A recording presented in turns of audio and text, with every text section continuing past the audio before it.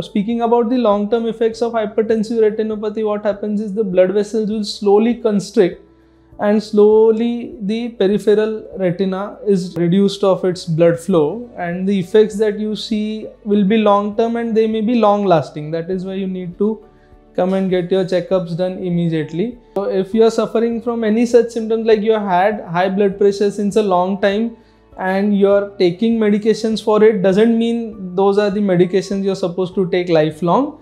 They change with your age and many other things, your lifestyle, etc.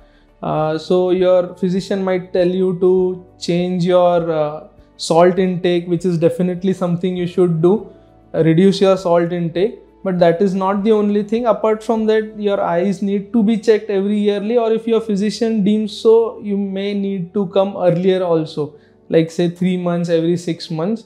And anytime during your life, if you feel like you are having blurred vision, you should come off earlier.